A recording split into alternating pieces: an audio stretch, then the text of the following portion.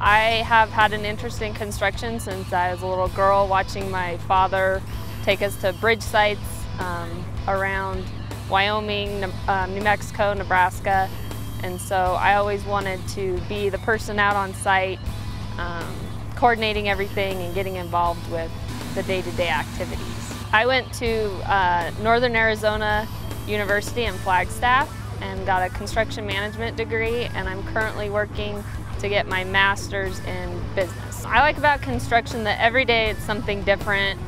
You can be innovative, and it's a unique project that at the end of the day you can drive by and say, I had a hand in building that, and it kind of builds pride.